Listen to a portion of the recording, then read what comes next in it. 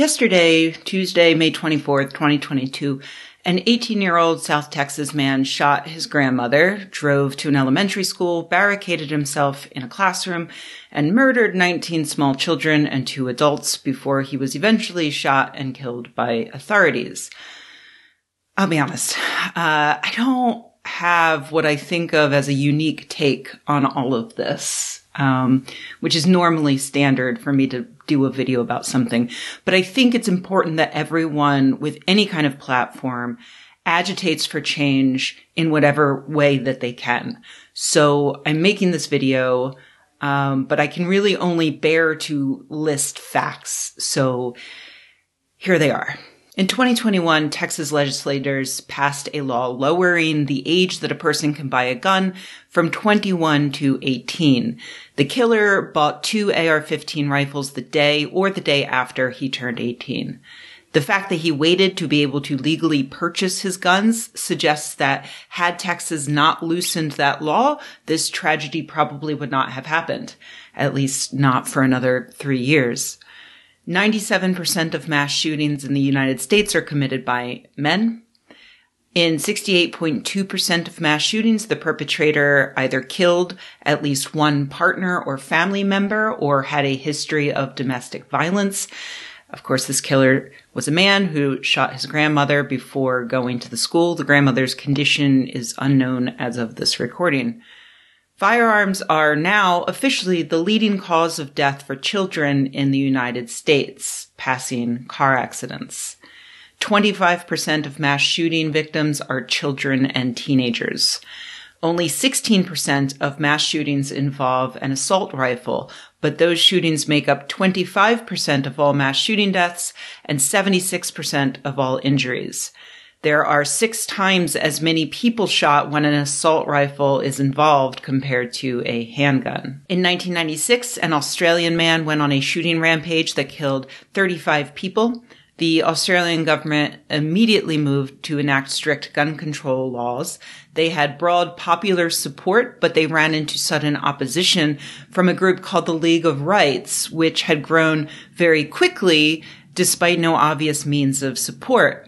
It turns out that America's National Rifle Association and the Christian Coalition were secretly funding them. So the politicians leaked this information to the press and had the group rightfully branded as extremists who were bent on facilitating the continued senseless murder of innocent people. That and a lot of hard work paid off. They drove the NRA out of Australia and they passed legislation restricting the private ownership of semi-automatic rifles, semi-automatic shotguns, and pump-action shotguns. They instituted mandatory background checks for all firearms, and they outlined how weapons should be kept and stored securely.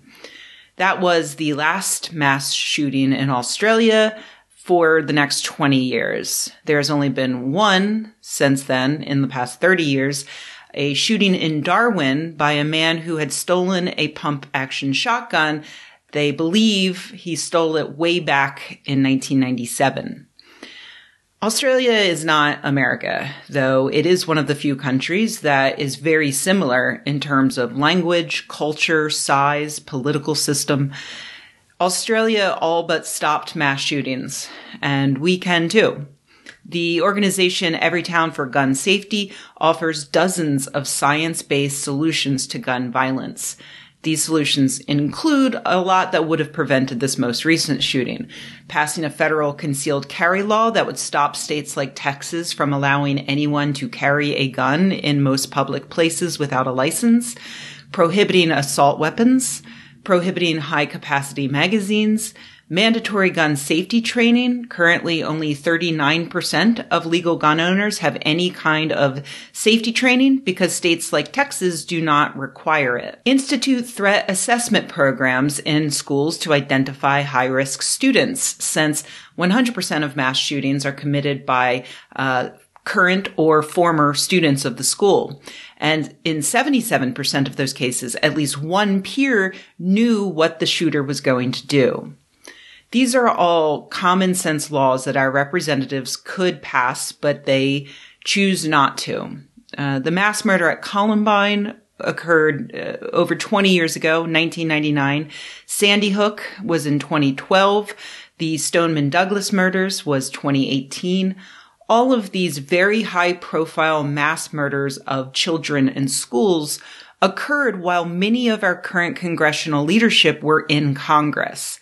Speaker of the House Nancy Pelosi is 82 years old and has been in office since 1987. The second most powerful Democrat in Congress is Steny Hoyer, also 82 years old, and he was first elected in 1981 when I was 1 year old. Jim Clyburn is 81 years old, and he has been in office since 1993. He's the majority whip for the Democrats. Only Steny Hoyer barely hits the top 10 for the longest serving representatives. Don Young has been in Congress for 48 years. Patrick Leahy and Chuck Grassley, who, by the way, has accepted $250,000 from the NRA. They've been in Congress for 47 years. Ed Markey, 45 years. Richard Shelby, who has also accepted $250,000 from the NRA, has been in office for 43 years. Ron Wyden and Chuck Schumer and Hal Rogers and Chris Smith, 41 years in Congress. The National Rifle Association spends millions of dollars lobbying our government every year. 19 current or recent Republican congressional representatives have taken more than millions of dollars from the NRA. Mitt Romney, who says he is overwhelmed with grief at this latest shooting, has taken more than $13 million from the NRA. The NRA's goal is to do away with gun control in the United States, just as they tried to do in Australia, meaning that more of these mass shootings will happen. We have to do something. It's not enough to vote blue. Obviously, we need to vote for progressives who will institute term limits to get these fucking dinosaurs out of office because they have spent 40 years doing nothing. We need stricter controls on lobbying efforts by extremist organizations like the NRA. Terrorists should not be able to buy and sell our congressional representatives. Democrats need to put up a vote for a bill, call it the anti-murdered children bill, make the Republicans go on the public record to say that they would rather have NRA money than living school children. Get rid of the filibuster and pass strict gun control over their objections and the objections of the minority of Americans who choose guns over human lives. I don't care if you like your AR-15. Find a new fucking hobby. Learn to knit.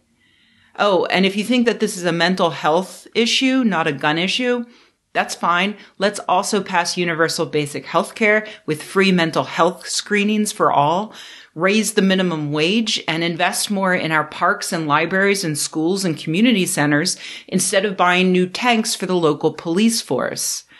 I'm so glad that we both agree that those things are all necessary. So, that's it. It's disgusting. I'm tired. That's the end of the video.